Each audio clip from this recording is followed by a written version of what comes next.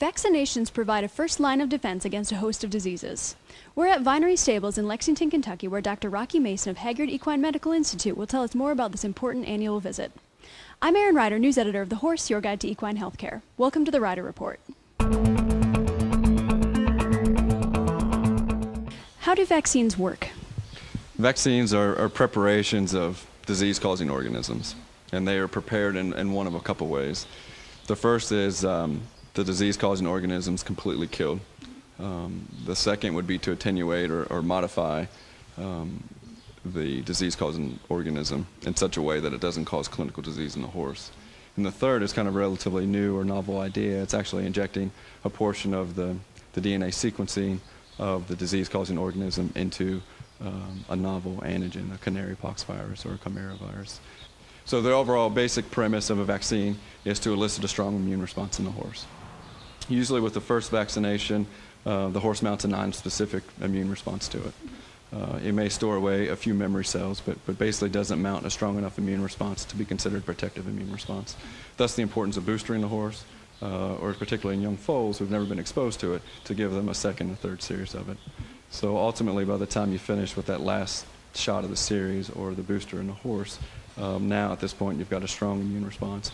You've got plenty of memory cells in the body, so if they ever become exposed to the offending organism, then they can quickly mount an immune response to keep themselves from getting sick. So the overall basic premise of a vaccine is to expose horses to antigens they typically wouldn't be exposed to, and do it in such a way that they don't get sick and keep them from getting sick when they do become exposed to it. What are some of the core vaccines that are appropriate for all horses? Sure. And that's a perfect way of putting it. Basically, there's core vaccines, and to me, the core vaccines for a horse, every horse, would be Eastern equine encephalitis, Western equine encephalitis, tetanus toxoid, and rabies. And these are the vaccines that are a high mortality, high morbidity rate in horses. And with the example of tetanus and rabies, you give your horse one shot of it or a couple shots of it, and basically you can keep them from getting sick and keep them from dying. The other kind of risk factor or risk-associated vaccines that we often talk about are flu rhino, and that essentially is probably a core vaccine as well, not in the truest of sense of core vaccines, but nevertheless a core vaccine for most horses. Botulism is another great vaccine depending on where you are and what region you're in, but most horses probably should be vaccinated against botulism as well. And then it brings on a whole other host of vaccines: Potomac horse fever, strangles. There's even an anthrax vaccine, EVA, rotavirus, and those are kind of more dependent on what type of demographic is the horse. Is it a broodmare? Is it a breeding stallion? Is it a teaser? But the basic, in the truest sense of core vaccines for horses, Eastern, Western, equine encephalitis, tetanus, and rabies.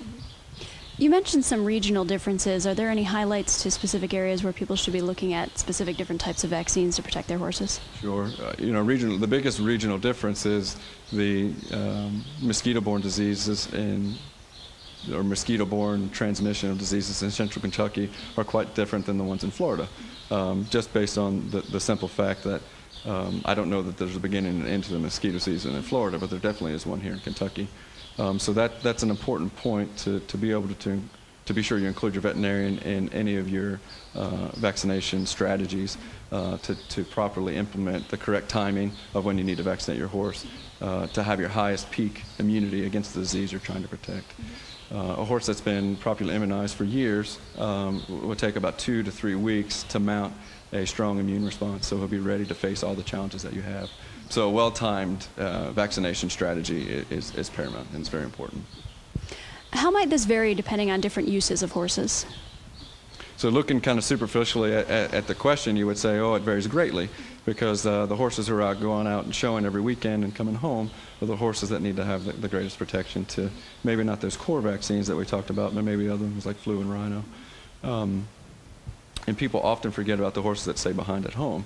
And they're just as challenged as the horses going to the shows every weekend, because whatever the horse picked up at the show comes home and challenges the horses at home.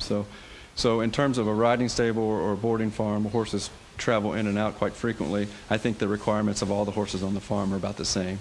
If it's operated as a closed herd, a broodmare band, for example, horses not going to the sale, coming home from the sale, or ones that are truly isolated in a good management technique or technique style, then those can be operated a little bit differently and vaccinated a little bit differently, as their risk assessment is a little bit lower than the ones that are traveling. So horses who are traveling and actively competing, going to sales, they need to be sure that their immunity and immune level and status is high and adequate to protect them from getting sick. In addition to that, protect other horses around them from getting sick as well. Are there special considerations for broodmares? So broodmares, once they become pregnant, their job now is to get a healthy foal on the ground.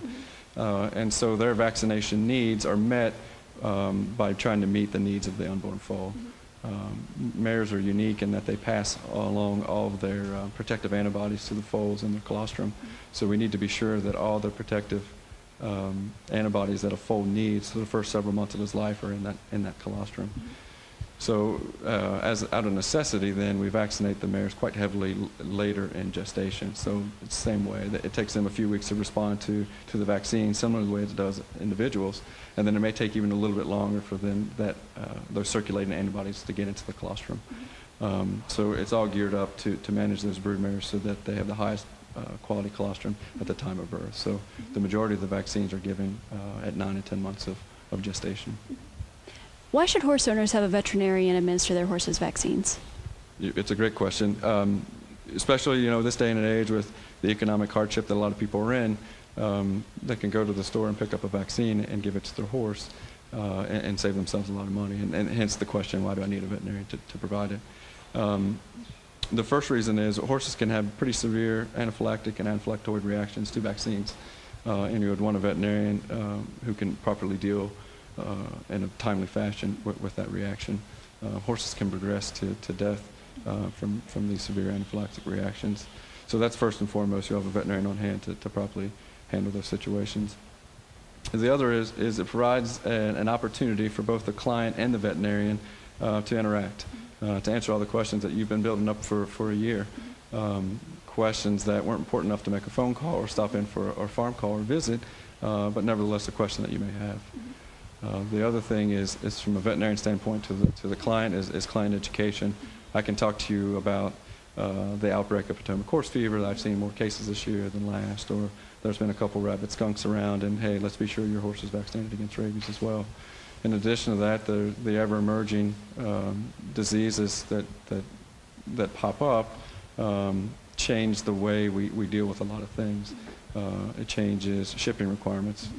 If your horse is coming from Texas to here, you may need some additional things that he didn't need last year. So when you're ready to load your horse up on the trailer and take him away, and then you realize that last minute, hey, I need something else, some of that can be intercepted earlier, having had that interaction with your veterinarian. So more than one valuable reason is to have your veterinarian be a part of your vaccination. The other is just to kind of check out the horse. Let's not forget about him. Check out his body condition, see how he's doing. Maybe it had a low-grade heart murmur last year that we listened to, and I listened to it again this year. Maybe it's progressed to a 2 out of 5, and maybe it's time to start talking about treatment or further diagnostics. We may opt not to have done the teeth last year because they were in pretty good shape, and now this year all of a sudden they'll need some work. And having not had that veterinarian on the farm to administer your vaccinations and talk to you about a full, well-rounded preventative health care program, some of those things will be left out. Where can horse owners learn more about vaccinations? Horse owners can learn more about vaccinations through a couple places. First and foremost, the veterinarian. He's probably the best knowledgeable person to talk about vaccines, that are specific to the region, regarding weather and mosquito season, like we've talked about. And he best would be able to say, okay, this is the time of year or month that we need to do it. In addition to that, he knows your horse the best. He knows that you go showing in the summers and not the rest of the year, and he would kind of be able to work out a schedule that would be appropriate for your horse. So first and foremost, your veterinarian. Good generalized and information about vaccines are available at the AAEP website, and that's aaep.org. Click under guidelines and go down under vaccinations, and all the vaccines that we talked about today are included in that. Thanks very much, Dr. Mason. That's it for this week's Rider Report. Visit thehorse.com for all the latest news on equine healthcare, management, and welfare. I'm Erin Ryder, news editor of The Horse, your guide to equine healthcare. Thanks for watching, and we'll see you next week.